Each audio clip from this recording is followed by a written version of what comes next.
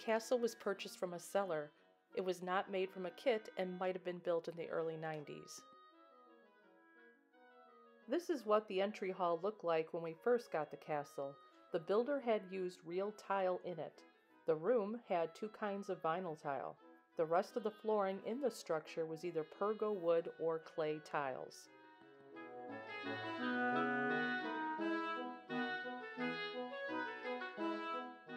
Here is after one of the pieces of vinyl tile was removed. When removing them, we discovered that the structure was made from particle board.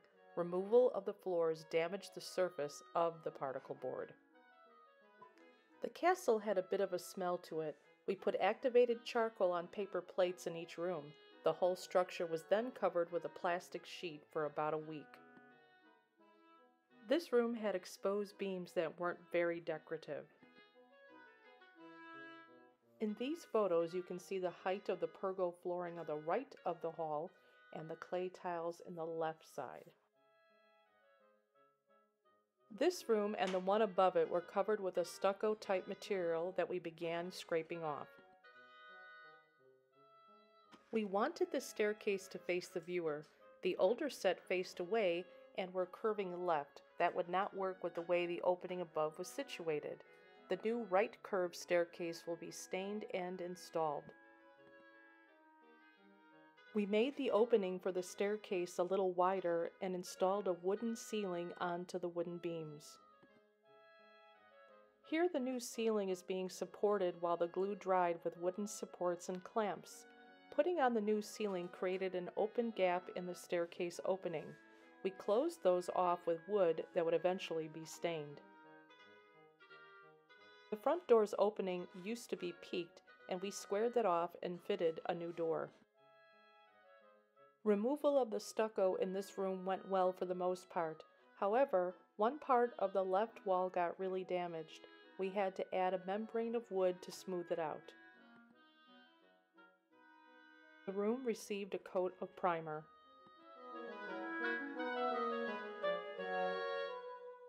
The new staircase was stained and then it was dry fit into place. A regal-styled stair runner was glued on with various degrees of success. This wasn't an easy process.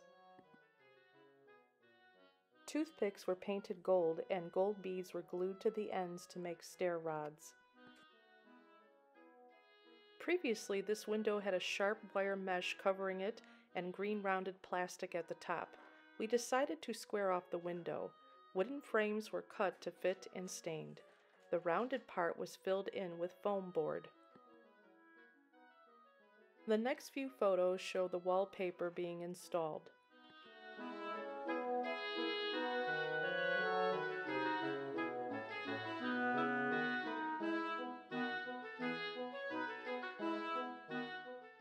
Flooring was installed next. The whole bottom floor is connected, so we wanted the same flooring in the three spaces. The interior window trims were cut, stained, and installed with a decorative stained glass insert. We added stained exterior and gingerbread trims. Luckily, the top trim covered the foam board insert that we used to square off the window earlier. Here, the stained crown molding is supported while the glue dried. Ceiling paper and channel trim around the staircase opening were also installed.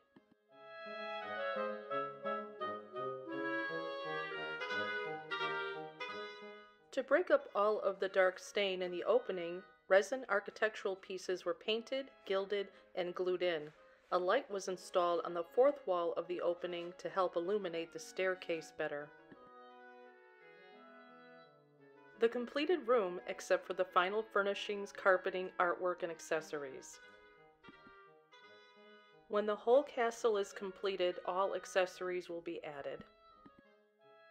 This is the view through the arch on the right side. Here is the view from the right-hand side. This knight figure came with the castle, and he received a makeover. Here is a collage of some before and after photos.